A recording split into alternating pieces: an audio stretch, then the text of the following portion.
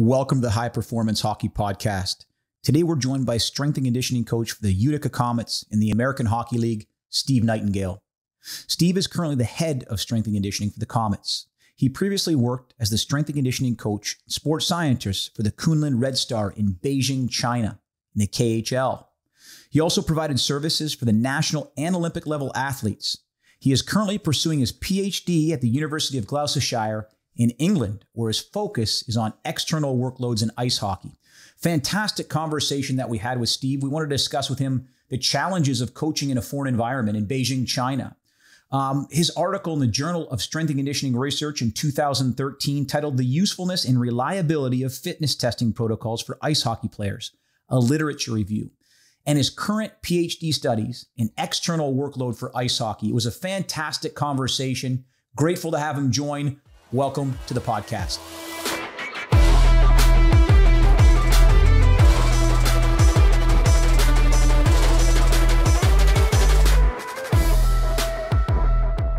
Welcome to the podcast, Steve. Thanks so much for joining us.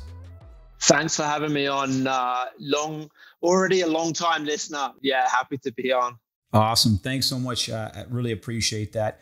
It's very unique, reading your CV and where you've been in hockey. The first guest that we've interviewed that has had the experience of working in the KHL, you were in 2019, 2020 with the Kunlun Red Star. So you were in China. Wow. Yeah. Could you give us an overview? How was that experience from a broad-based question? And then I might pick some questions out there further. But how was that experience? Yeah. So just out of this world, wonderful. Was the best thing I've ever done. From a professional, personal, everything standpoint. But actually, I went over to China in 2016 originally. So I went over there for a contract with the female national hockey team program. And then I bounced around and had a couple of different contracts, some in hockey, some out of hockey, but always in elite sport. And then, ended up with Red Star, who are a Chinese-based team. And I say Chinese-based because when I was there were no Chinese athletes. Wow. So they were all nearly all North American. We had a couple of Europeans, but you're in Beijing, but you're playing in the Russian league. So wow, you're getting all around the world. I'd imagine the travel there was just absolutely crazy. 124,000 kilometers in the air in a season. Wow. So complete side question here. So we talk about this idea we've had on the podcast, this managing versus developing. It's an idea I stole from Dan Pfaff, right? We develop these qualities we're able to develop at times, maybe in season. And certainly it's more of a managerial standpoint in managing stress during the season because of the demands of the game and complementing versus competing. Walk me through a microcycle or a mesocycle in a travel such as that. Yeah, it very, very challenging. And I'm sure I didn't do the best thing I could have ever done. I was as much of a zombie as everybody else in that time frame. What I would say for us, because we were, the league is made up of 6 different countries. You have China, Russia, Latvia, Finland, Belarus, and Kazakhstan. We are, Beijing's right on the east side of that. So you have Beijing and then the 2 Eastern Russian teams.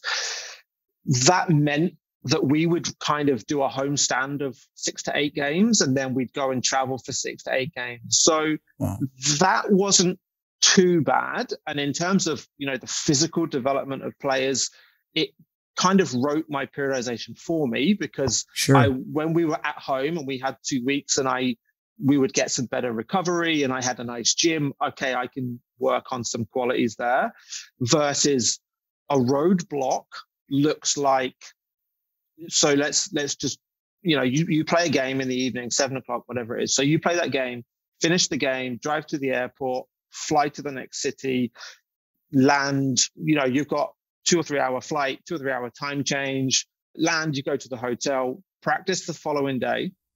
Okay. Then morning skate, then game, and then you do it all over again. So it's just practice, play with flights and time changes in between every single time. And it's It's awful. It's absolutely awful. Like everybody is tired. Nobody knows what time of the day it is, what day of the week it is.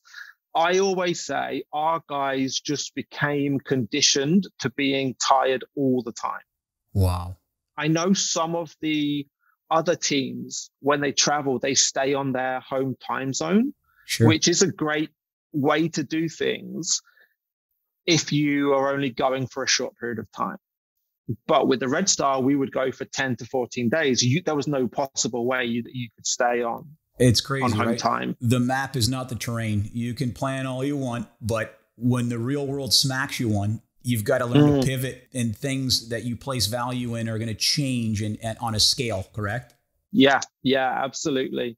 Yeah, like I said, it was, you're just trying to get them to eat the right things. You're trying to get them to focus on whatever recovery that they can do, whether that was with our physical therapist or whether, on the plane, what recovery modalities we can add in. And it was a very, very difficult time for everybody.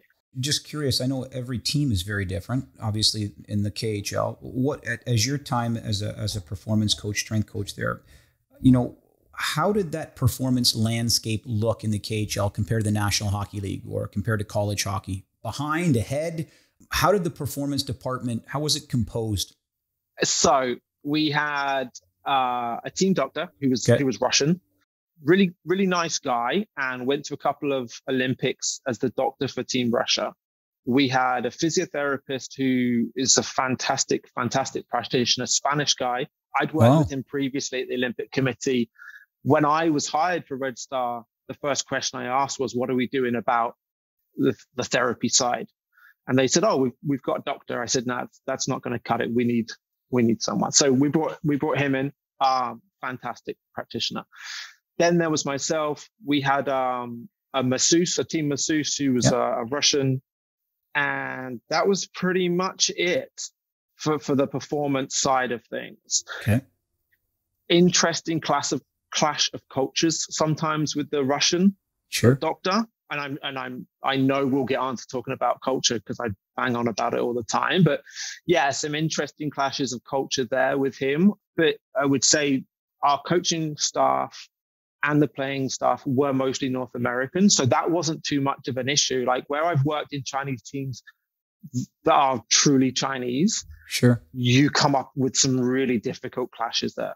Wow. And is that more of a hierarchical top down? Is that what you're suggesting in terms of those clashes?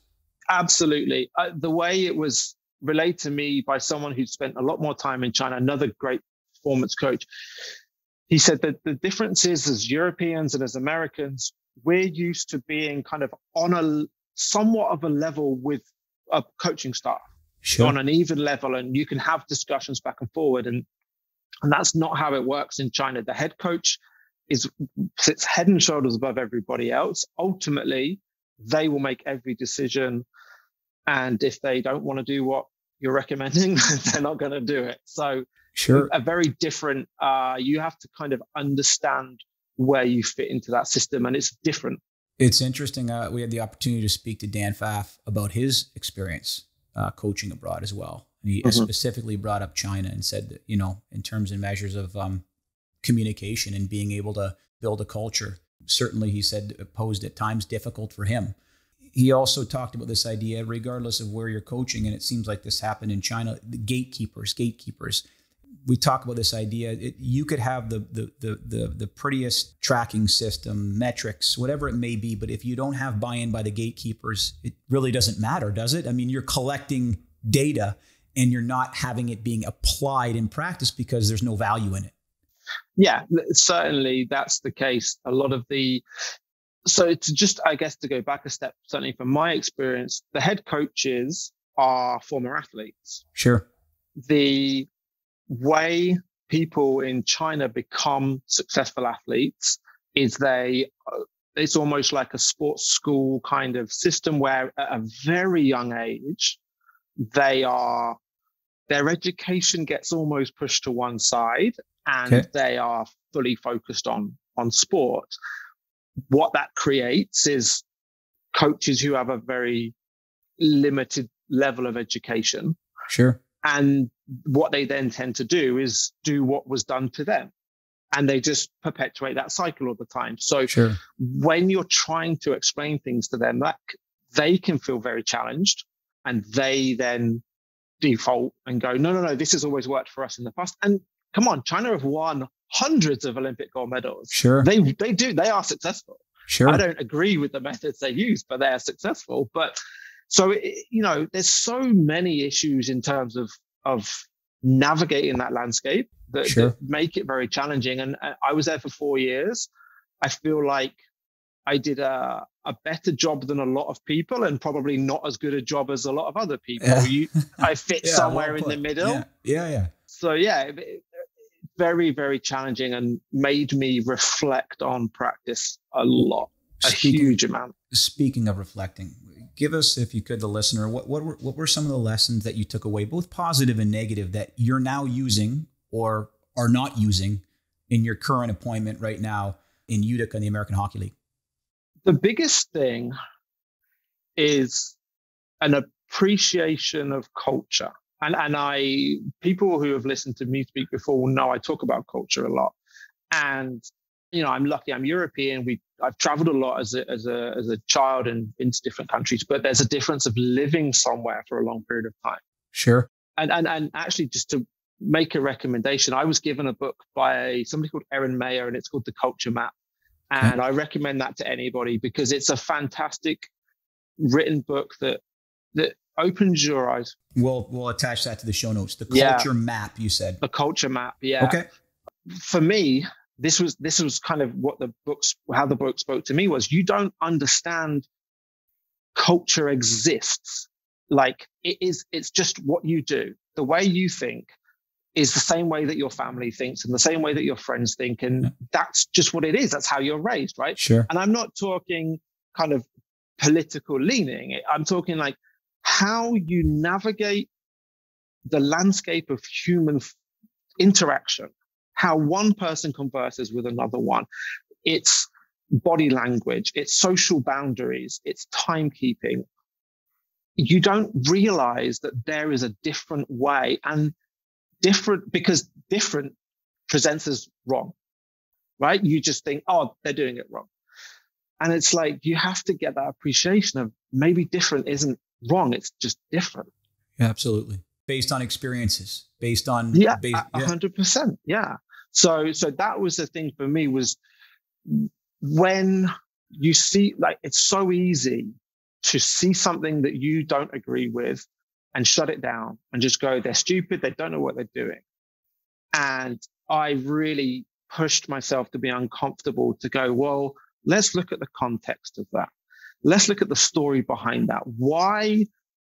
And this could be from somebody doing an exercise in the gym to the way somebody is speaking to somebody else.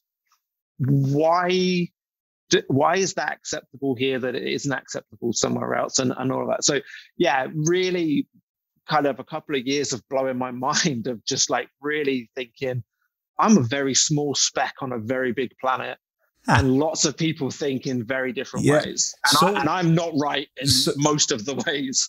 So well put. And I want to piggyback it off, more of a comment than a question. There was a book that was recommended by Stu McMillan called Liminal Thinking. I don't know if you had the opportunity to read that book. Very similar. And I use it in presentations quite a bit. They reference, this idea of the blindfolded men touching an elephant and everyone asking them what they felt, right? And everyone's got their blindfolds on. Someone's rubbing the ear, it's a carpet. Someone's rubbing the tail, it's a hose. And everybody, once they take their blindfold off or communicates, has a different, the goal is to try to slowly take the blindfold off through communication and understanding. The reality is, based on experience, everybody has bias, even regardless, whether it's academia, whether it's coaching, whether it's whatever it may be, we have these biases, and there's more than one way of doing things. 5 plus 2 is 7, so is 3 plus 4. Yeah. I used to have an image when we would have staff come to China. I ran a project for a year that brought up like 100 foreigners to come into China and disseminate them across. And I had a slide that was 2 people looking at what looked like railway sleeper Yep. blocks of wood on the ground, and just the way it was an optical illusion. And from where one guy was looking at it, it looked like there was 3 of them, and where the other guy's looking at it, it looks like there's 4. And both are right, but both are wrong at the same time. And it's like, you need to get this idea that not everything that you think is right is actually right. It's interesting. Very interesting. Want to pivot here. I want to chat with you about an article that you co-authored, The Usefulness and Reliability of Fitness Testing Protocols for Ice Hockey Players, a literature review. First came across the article actually when I was writing on a blog post of mine regarding the NHL Combine, and I thought it was extremely well written. A lot of information in here. Could you give the listener kind of a footnote version of what the article encompasses, and then I'll kind of pick some questions out of there, and we'll go ahead. Sure. Let me prefix this first of all, as well. So, firstly, it was written back in 2013. I've read both your books. I think they're fantastic. You and I both understand when you put something down on paper out into the world. For me personally, that's a scary thing to do, and I think it leaves you very vulnerable because it's there now. Anybody can come back to that. You can't take it back once it's out there. So I guess what I'm saying is I reserve the right to change my mind on things I've written in the past. So well said. I feel the same way, quite frankly. Even with the books, like you're like, oh man, I didn't think that way. Even a year, even a month ago at times. Yeah. Socrates never wrote his ideas because he was worried that someone would call him in the future for changing his mind. It was always verbal. So I didn't want to interject with you, but I feel the same way when it comes to that stuff. You have the right to change your mind, and there's always a different way. I would be concerned if I still thought the same now as I did 5 years ago. Absolutely. And if I think the same way in 5 years, I'm probably going to be concerned. So I reserve the right to change my mind. But that being said, sure, I wrote this article, and it's essentially, I've looked at the Combine and just thought, this is nonsense. Yep. At some stage it was a 68.2 kilogram timed bench press on a beep for everyone, whether you're a 6'7", 250-pound defenseman or a 5'10", 180-pound forward. Like, we both understand the concepts of validity and reliability. Like, that's nonsense. It's complete nonsense. So I started getting interested in that. And I have a bit of a background in statistics. So I kind of, again, those ideas of validity and reliability interest me. So just started to have a look at, well, are these tests useful? And I think it was around this time. And now, forgive me, because I can't remember which player it was, but do you remember? There was a huge furore about a player who went to the Combine and couldn't do a pull-up. I know exactly who you're talking about, and it's escaping my... Is it Sam Bennett? Does that sound right? I can't. I honestly can't remember. But went on to is a great player. Yeah. And it was just the idea of like, what are we doing? Why is there any value in this? And also, just on that side note, like, Combine testing is alien to me. I'm English. We have a completely different approach to signing professional athletes. We don't have like the university scholarship system. We don't have drafts. It doesn't work like that. So it's completely different over here. So that, to me, I'm like, I'm already looking at this from an outsider's perspective, and my outsider's perspective is this doesn't make any sense. So so I just started to look at what is realistic, what is useful, what isn't useful. Ended up concluding with a bunch of tests that I think are more appropriate for hockey testing. And what I would say on that is, what I liked when Joel was speaking on the last episode was he mentioned like fitness testing being situational. And I agree 100%. Just because I wrote those tests down 8 years ago, I don't think I actually use any of those tests anymore. Not saying that they're bad tests, but situations dictate that maybe other things need to happen. Absolutely. What, if you don't mind sharing with the listeners, what were the tests that you recommended at the time? Oh, now you're testing me without having looked back at the article. It was shorter and longer on ice sprints.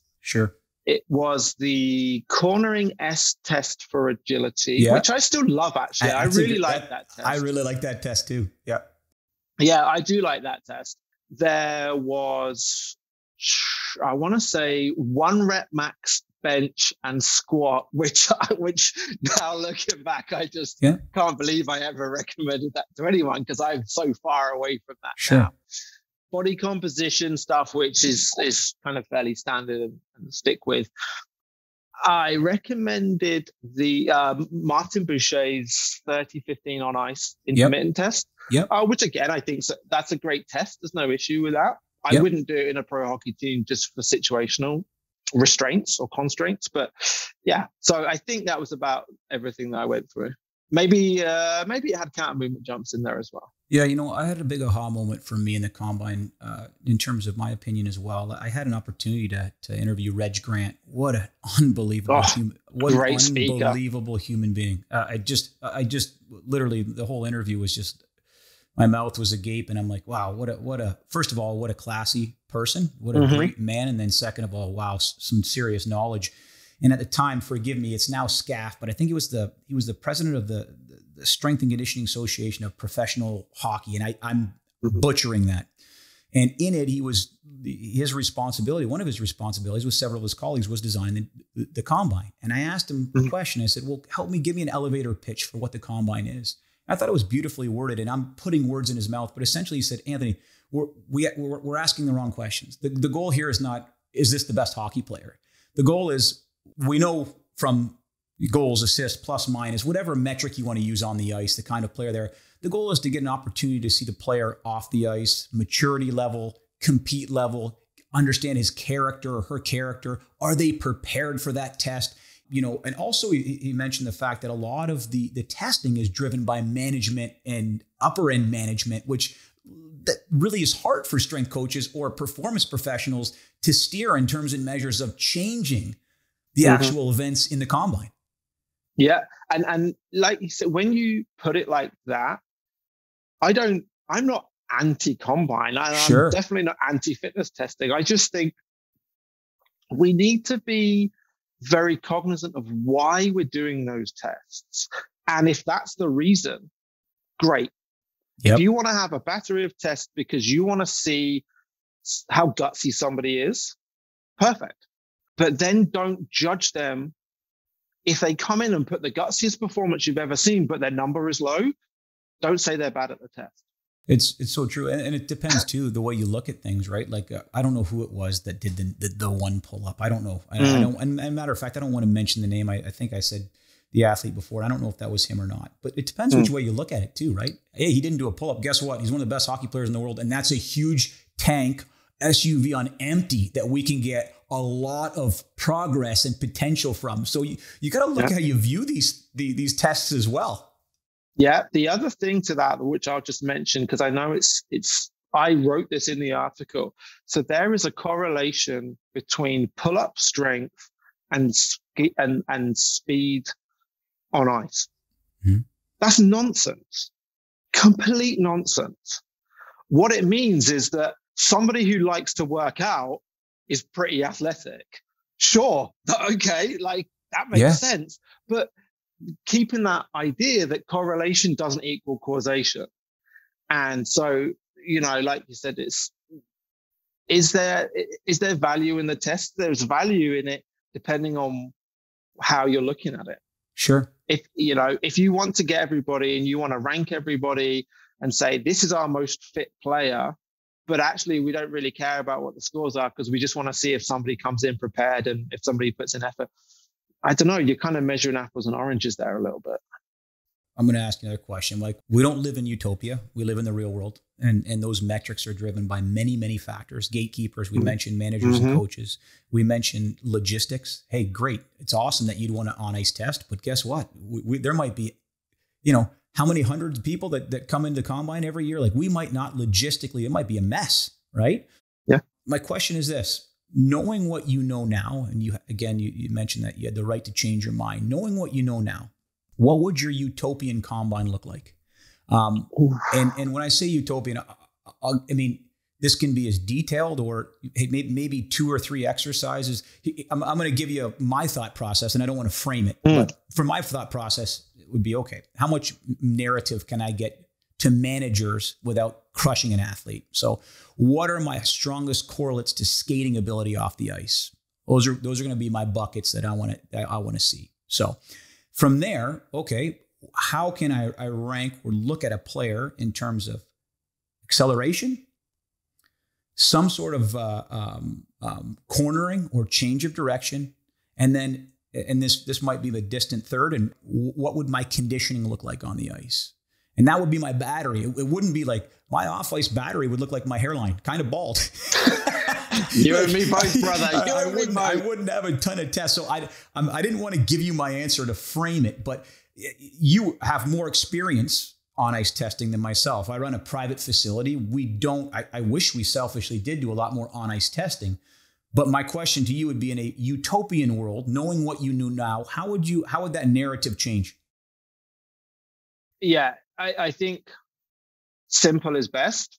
Okay. I would go somewhere along the lines of, and let me pick out physiological capacities or capabilities: strength, power, agility, change of direction, anaerobic capacity, aerobic capacity. Those 5 things. You need 5 tests. Now, are they done on ice? Are they done off ice? There are arguments for both.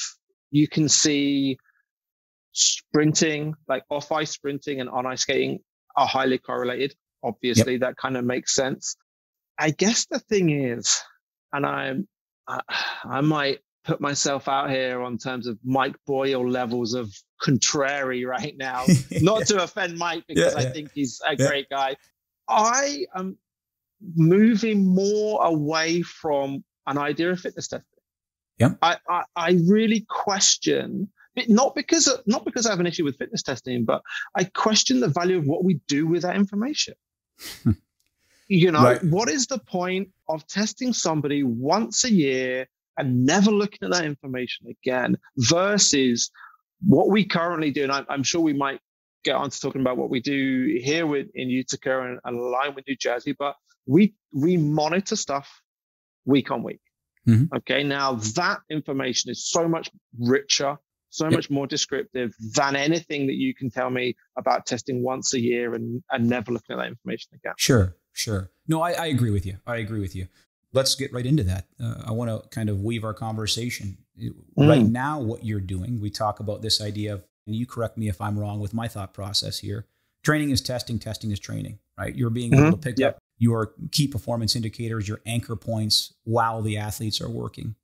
What are your big rocks in terms of what you're looking at during the entire course of the season? And to piggyback that, after you give me your big rock, what's the application? So how is that communicated to the athlete, and how do you apply that in practice? Power is my one huge rock that I'll push down a hill.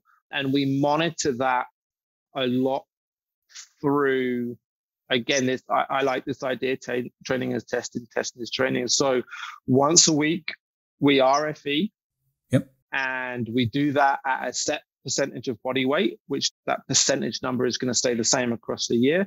And we use velocity-based training, and we look at how fast they're moving. Okay, single leg left to right gives me a lot of interesting information. I can look at asymmetries. I can look at, the speed at which they're moving and make an idea about how powerful that athlete is. And also, how successful is my training being? Because I use weekly or bi-weekly monitoring to hold myself accountable. What else is the point? Who else cares about this stuff? Am I doing the right thing? So we do that. We do a lot of jump testing. I don't think I'm giving away any huge secrets that anyone's going to be mad at. Everybody does jump testing. So we do that. And one of the tests I've done for a long time, I did it in the KHL, and I do it here as well, is the 6-second watt bike test. Okay. So just all out, looking at mean power, peak power, and then relative values of those. So if I can keep a track on those guys, and realistically, those numbers go up and down all throughout the year. Okay. Some guys have great weeks, some guys, they're not great. Sometimes they bounce back, whatever.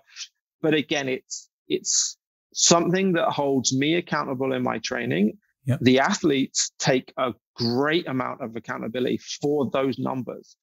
And I've had conversations, down the years with athletes where they've had a bad score.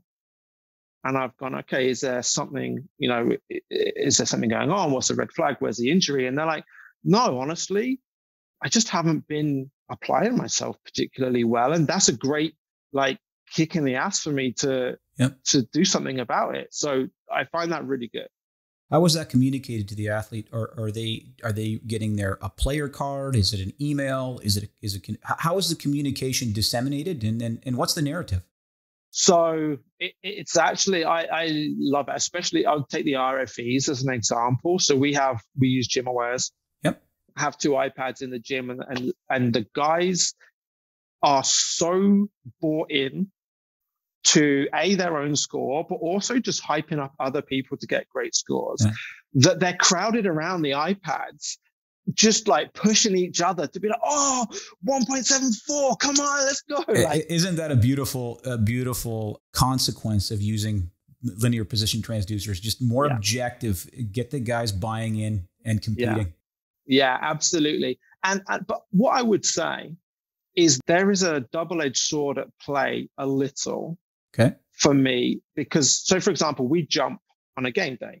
Yep. Okay, counter movement jumps, we have 4 decks. And some of those players want to know their scores each time. Some of them don't want to know. Yeah. And I've gone back and forth with my personal philosophy of, do you tell them, do you not? And the way I fall on that is it's their information. If they want that information, I'm never going to withhold that from them, because that's how you lose buy-in. Mm-hmm. But what worries me, and I've seen this in players up and down the years, is they have a bad test and now it's in their head. And actually, I had a conversation around this with a couple of the players who, I won't mention the brand, but they were wearing a recovery garment, instrument. And they said, I'd wake up in the morning feeling good.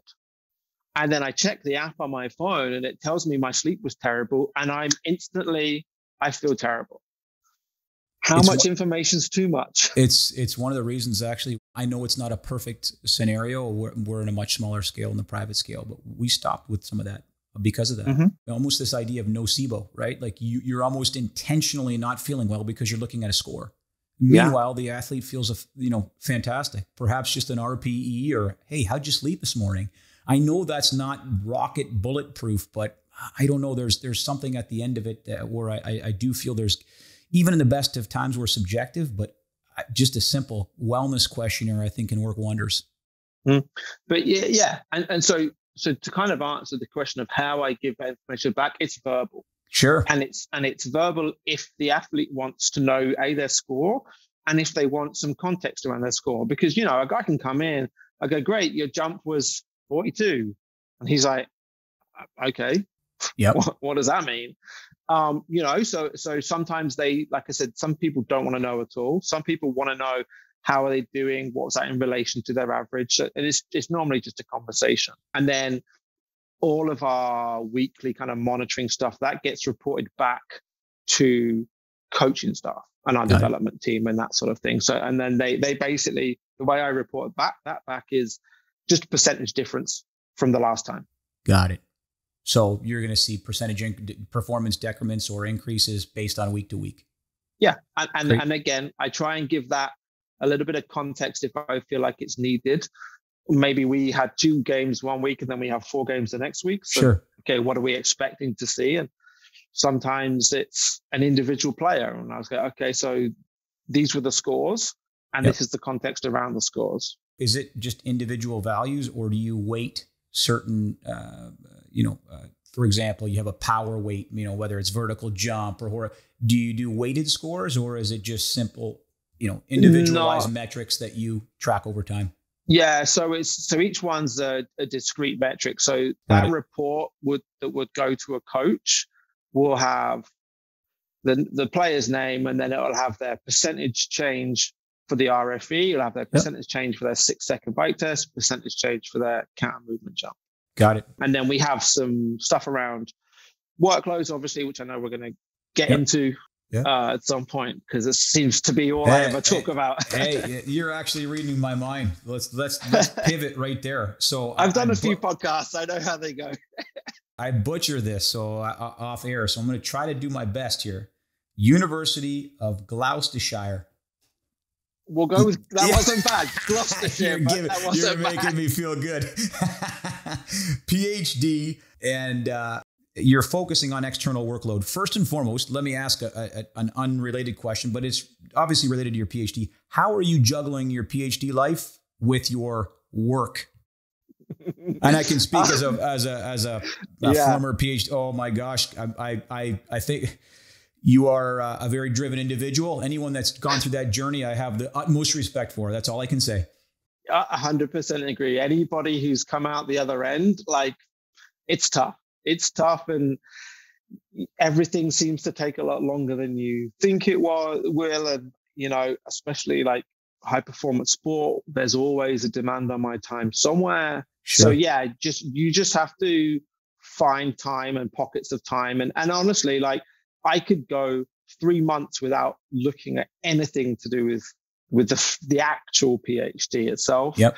And then I'll have a good couple of weeks where I really get on. Literally just before this call, I was on a call with my supervisor about something. So, but yeah, so like we touch base fairly regularly just to kind of have a catch up. But yeah, it's sporadic, I would say, just as and when time allows. But yeah, they're challenging to get done. Well, congratulations. I'm telling you, that's a massive feat. Just, I think from looking back at my experience, I don't necessarily think it's the smartest that get PhDs. I think it's the most, I think resiliency has to be one of my friends told me regarding papers and completion of a paper, he said the most frustrating part is you don't get to decide when that paper's done. Yeah. Meanwhile, it's the 100th revision. I've been through a few of those before. Yeah, for sure. Talk to me about the concentration of your PhD, external load. So let me first start by asking, what is external load? I'd like your definition of what external load is. Okay. My definition is an objective measure of how much work a player has completed. And I thought about that, and because we talked before about questions. I thought about that, and I'm very conscious of the language that I use in that, because it's not stress. It's an external measure. It's outside of the athlete. What we're doing is putting a box on somebody's back and looking at how quickly that box moves around. Sure. It isn't the response of the athlete to that box. So that's when you need to bring in internal measures and stuff like that. But yeah, there you go. An objective measure of how much work a player has completed. Explain to me the application right now in the real world setting of what you're doing in terms of measuring, of quantifying and measuring external load. So I guess just to, a little bit of background. So people hear external load, they think GPS. Everybody thinks GPS. Not wrong, but also not right, depending on the setting that you're in. So GPS works with satellites that are in the sky. They don't go through roofs. They don't work in ice rinks. So you can they have a system called an LPS, local positioning system, which recreates that hardwired into a building. Very, very expensive. The third option is what we call inertial measurement units, IMUs. IMUs, yeah. Which is a scaled down version. Now, the difference between all of them is if you're using a GPS or an LPS, you can track additional metrics. You can get speed, velocity, distance traveled, things like that. When you're solely using the IMU measurement, you're looking at the forces that are acting on that piece of equipment. So it's great. You can look at the triaxial accelerometers, magnetometers, and gyroscopes. So you can look at, the three axes, how much they're being moved and the magnitude at which they're being moved. And then you can draw some inferences from that. So again, the LPS and the IMU, what's the major difference between the two? Educate me again. I apologize. Sure. No problem. So an LPS system, a local positioning system, requires hardwired sensors around an arena, which replace a satellite up into the sky. So with an LPS system, you can get a measurement of velocity. You can get a measurement of the distance that somebody is traveling. And you don't get those measurements with an IMU system, because an IMU unit isn't talking to anything else. It's like I said, it's these three: gyroscope, magnetometer, accelerometer, case. It's essentially your phone is the same thing. It's just a really, really fancy version of your phone GPS. Got it. Learn something new every day. So explain to us the application here. Obviously, we're tracking external loads. You said LPS is extremely expensive. So I'd imagine at the National Hockey League level, that is LPS, or is it IM? Varies. It just varies. It varies, yeah. Okay. On club to club, and we're talking tens of thousands of dollars a season for these pieces of equipment. So they are expensive, and it does vary in the NHL. I know some clubs have LPS systems. I know some clubs use IMU systems. Got it. So how is this being used in your current setting? Is it just for practice? Are athletes engaged in wearing these in games? How is I know, correct me if I'm wrong, NHL, they're not wearing wearables during games, correct? It was just preseason. Yeah, so that's correct. AHL doesn't have that sort of CBA induced rule, so we can wear ours in games. KHL was the same. They could wear them in games. So you get a wealth of more information. I don't work in the NHL, obviously. I'm in the American League, so I wouldn't know the exact wording of whether players can opt in to wear them if they choose. I don't know. I don't know if they're banned particularly, or whether it's a player's option and a club can't force you to wear one. I wouldn't know, because I don't work in the NHL. As much as I'd love to. How are you using this to make decisions? Obviously, I'd imagine that the players are wearing them during practice. I know probably a select few of them would be wearing them during a game if they'd like. So maybe a better question to ask would be, from your experience using this, what do you feel are the most important metrics to measure, and why? So with our team, with the American League team, actually, all of our players wear them in all practices and all games. Wow. That's great. And the buy-in has been fantastic. We just as a side note, the group of players I work with are fantastic. Absolutely awesome. And a side note real quick, because you have experience with this, but I'm just speaking, just in the difference between practice and games.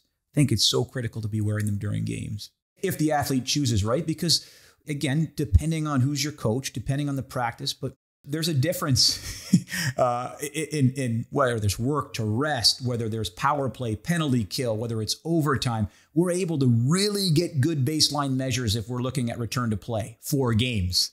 Yeah, so you're 100% correct. So I guess the way I think of it is, practice is where you can make changes, but having the game data gives you the context to make those changes. Because how do you know if you need to change practice if you don't know what's happening in a game?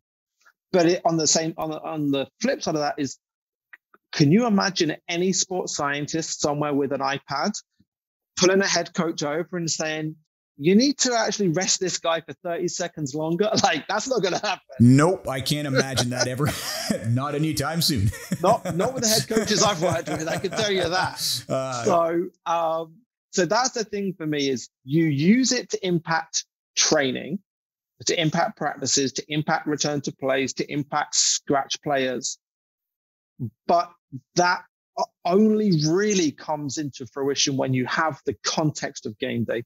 So true. And let me ask you, because I'm getting off tangent, because again, I have a bias here, and tell me I'm wrong, but how important is actual context in interpreting these results? Like, they're just numbers. Like, if to me, there's a technical and tactical element of every team sport.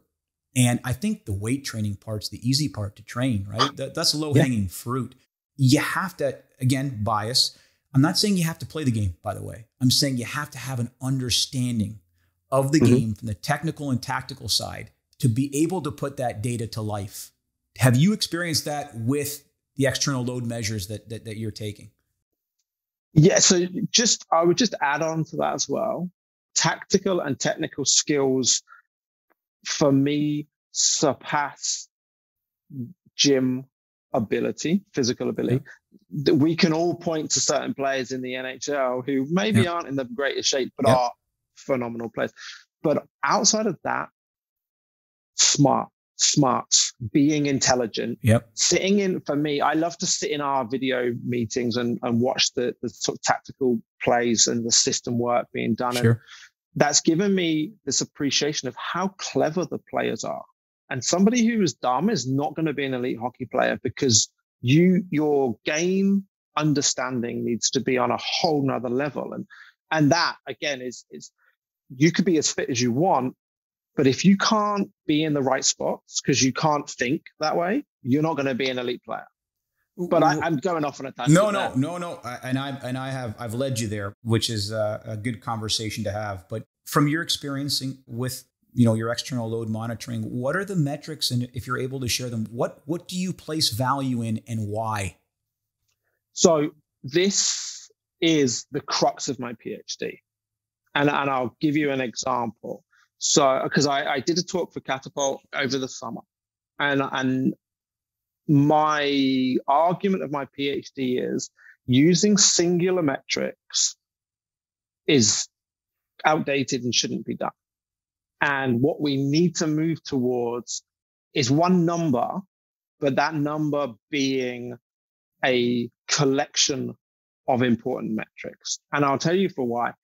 I have a slide that I used in the talk, 2 players. One of them had a player load. So for people that don't know, player load is the kind of all-encompassing metric that Catapult, the GPS company, generally hang their hat on. And they say, this is the one. It covers everything. It's up, down, left, right, back, forward, everything, all rolled into one. Great, simple metric. I had 2 players. One had a player load for a game of 247. One had a player load a game of 249. So essentially, on the outside, you look at that and go, they did the same thing. Yep. Okay. The difference was one was a defenseman who plays 27 minutes a night. One was a forward who plays 9 minutes a night. One of them had double the amount of accelerations the other one did. One of them, in terms of a metric that we look at called high intensity efforts, one of them had 18, the other one had 1. So how can I make, because what I want to use this data for is for periodization, for planning, for making sure my players are adequately prepared. And if that I'm using one number and that one number is wildly flawed, what am I doing? I'm not preparing them appropriately. Sure. So the crux of the PhD is to find a more sensitive measure, a more reflective measure of what's going on. And some of those metrics that we are looking at include a measure called explosive efforts, which is a count measure of how many times an athlete moves at more than 2 meters per second. We look at high intensity work duration. So the systems will band like speed of movement. So, between 0 and 0.3 meters per second is a band 1, and 0.3 to 0.9 is band 2, or wherever they are. So we take those high band efforts and look at how much time people spend in those. And we look at things like force output per stride. So there's a lot of different metrics. And I don't have the answer yet because I haven't finished my PhD, but the idea is we're going to do some statistical modeling and find out which one of these or which combination of these metrics is more sensitive. And how would you use this from a periodized? I know you don't have that answer yet. I know that's what you're doing on your PhD. I'm going to ask you a little bit more of a targeted question. Again, this because the game is so complex and chaotic. I'm fond of saying this, and the listeners are probably going to say, oh gosh, here goes Donskov again. I love this quote. I gave it to Reg the other day in the podcast. I forget, I think it was Epictetus. No man has stepped in the same river twice, for he's not the same man, it's not the same river. If I were to put that metric on your forward or your defenseman the next game, I'm not suggesting that would be drastically different, but potentially there's a power play or an extra penalty kill or someone gets... Mm-hmm. My question is, if we're looking at bucketing a forward and a defenseman, is accurate just as good as precise? Meaning, am I hitting the bullseye around in an accurate area, or does it have to be bullseye for each person? Can we use that information to periodize? Does that make sense? It does make sense, and this comes up a lot when you start reading into the literature around the validity and reliability of GPS units, and the fact that people you should, if you have a team of them, a team of players and a big box of these GPS units, that you want the same person to wear the same unit in the same place every single time, sure, so that we're getting that reproducibility. What I find is that one slice of time isn't usable, particularly for exactly that reason. Sure. So a coach might come to me and say, "Hey, what did this guy do in this period?" It's like, it doesn't matter. Did he score a goal? That's all I care about. Sure. It doesn't matter. But when you have 25 players wearing them across 3 practices a week and 3 games a week across a whole season, now we can start to build up a generic picture. So yeah, we might bucket our players into forwards and defense, and goalies. Our goalies wear them as well. Sure.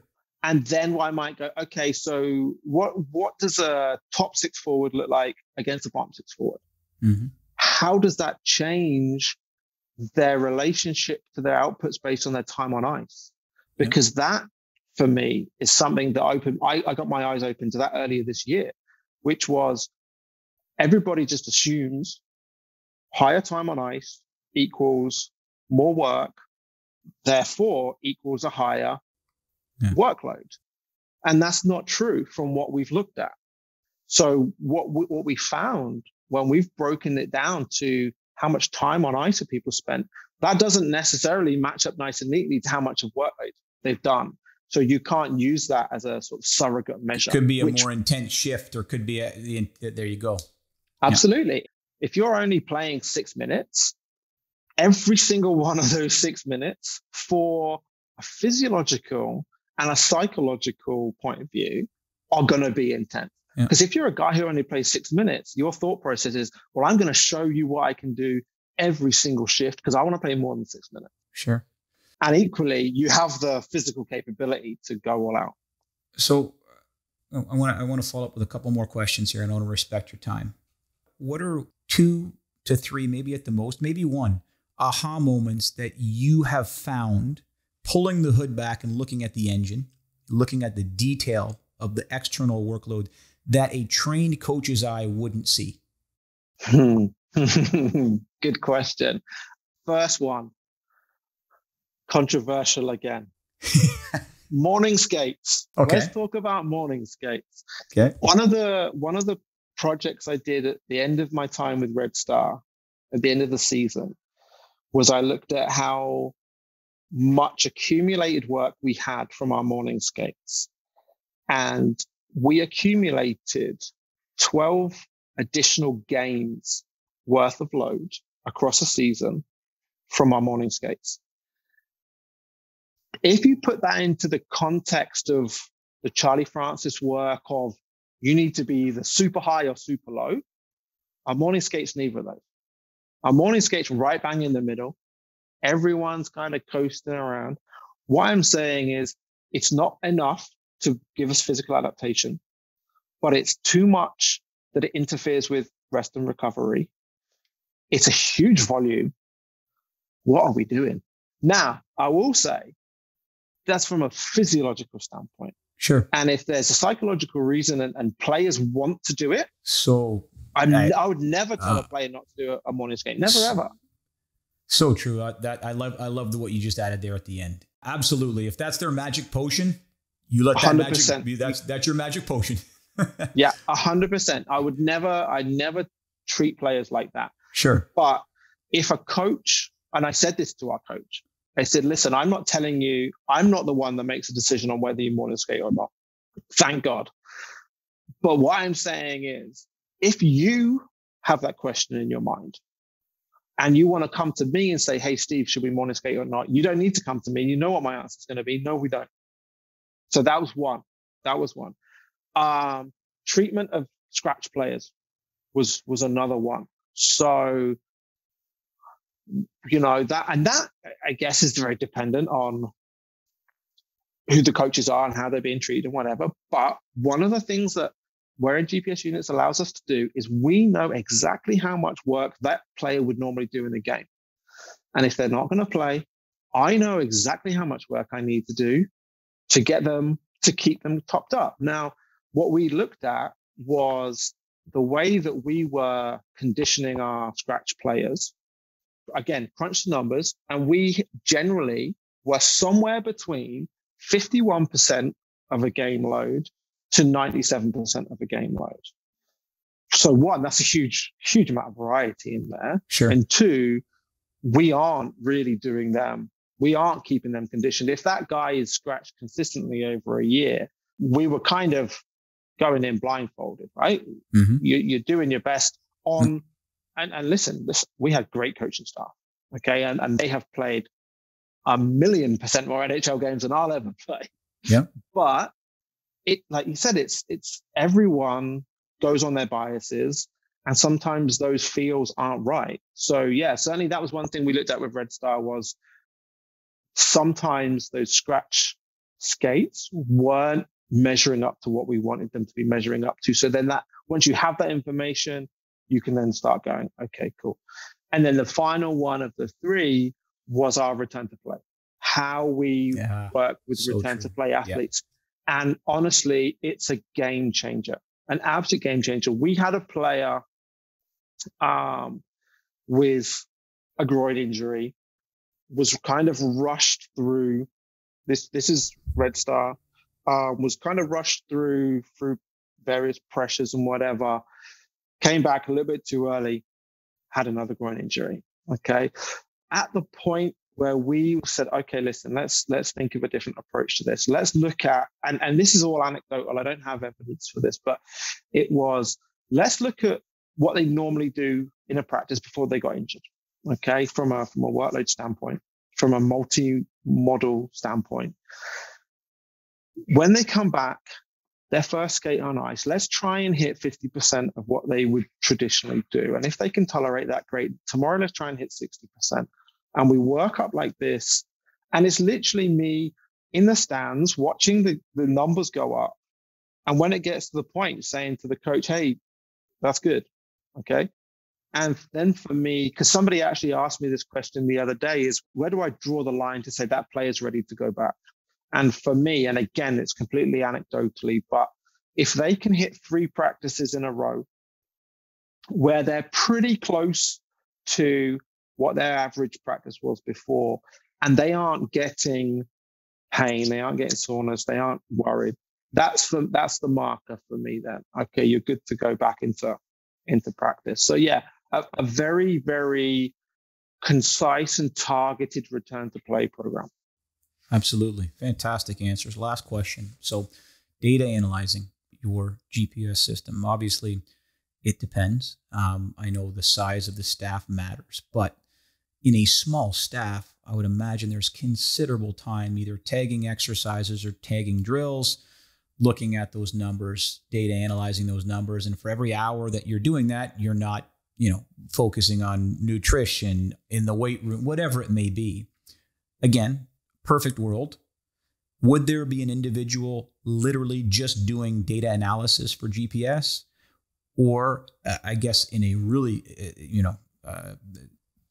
if someone had a budget that was not so great, how much time would that take?